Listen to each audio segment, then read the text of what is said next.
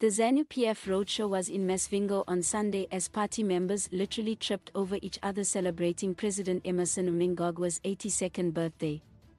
The celebrations, held at Great Zimbabwe Monuments in Masvingo, were dubbed Munhumutapa Day, equating Mnangagwa's rule to the ancient Munhumutapa Empire, a once powerful kingdom that controlled large swathes of southern Africa.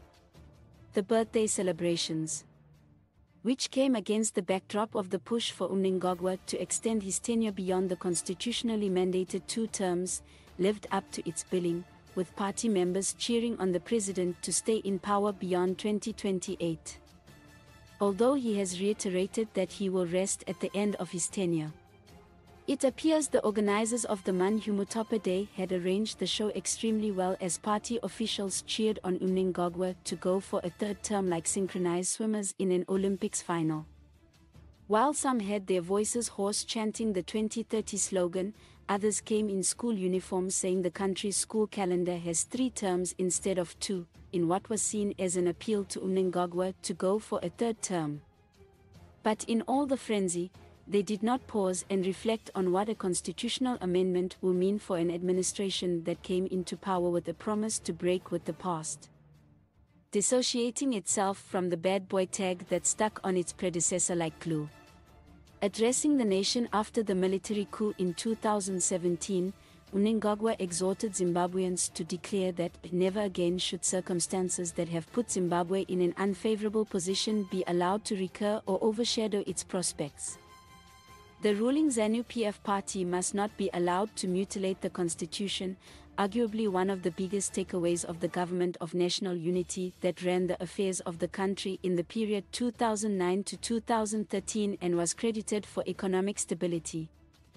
Zanu PF must never be allowed to ride roughshod over the supreme law, which is not a mere lawyer's document, but a vehicle of life, and its spirit is always the spirit of age, according to the late Indian politician Bhimrao Ramji Ambedkar.